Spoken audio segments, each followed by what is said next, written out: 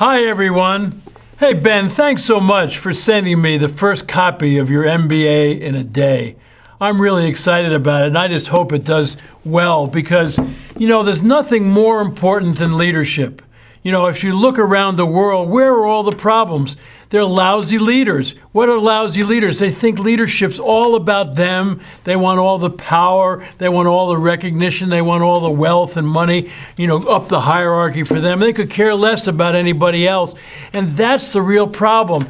And when we really take a look at leadership, and I know from talking to Ben, he's just got great stuff in here to teach you about leadership, where leadership is not about you. It's about the people you're trying to lead. And it's about, accomplishing goals and living according to vision and values. And boy, that's where all the action is. And so, as I go around the world and I ask people, what is the main issue? Everybody says it's leadership. It's leadership.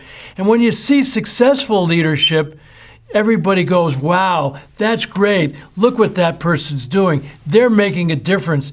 And I just so believe what Jim Collins says, that effective leaders have a both-and philosophy towards results and relationships. It's not either or. So it's your people that really get you the results. In fact, I really feel firmly, and I'm sure that Ben does too, that your number one customer should be your people. Because if you take care of your people, you empower them, you motivate them, you know what? They're going to get excited about taking care of your customers. And when they do a good job with your customers, you know what? They're going to want to do more business with you. And you know who that's going to take care of? The owners, the stockholders, the financial success. So I look at effective leadership really about a three-legged stool. One leg is financial success. Another leg is, gung ho people that are really excited working for you, and then raving fan customers.